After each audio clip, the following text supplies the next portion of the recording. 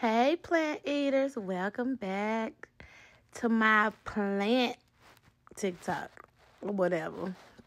But anyway, this is what we got today. Get you a big tortilla and put your vegan butter in the skillet.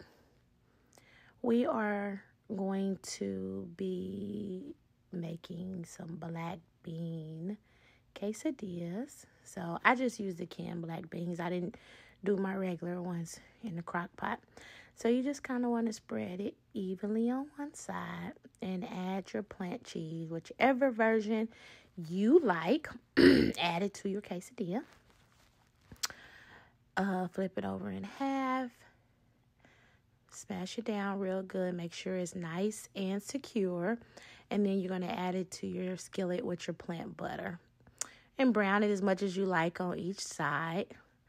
And cut your triangles. So I make these sometimes for snacks or for lunch. It's just something really easy and simple that my son and daughter really enjoy. So one of our favorites, nice, easy. All praises to the Most High. And enjoy. And it's like less ingredients than a normal vegetarian meal. But yes, thank you. I was super excited about this. Try it and let me know what you think. A black bean quesadilla. Don't burn your mouth.